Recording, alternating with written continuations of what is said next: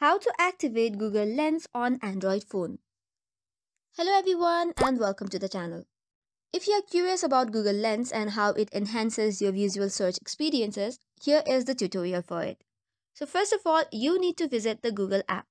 In the search bar, you will see a camera icon right next to microphone. Tap on it and it will open the Google Lens.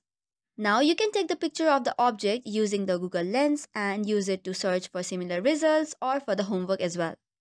And that is it for today's video, but for more such contents, do not forget to hit the like and subscribe button. Thank you and keep watching.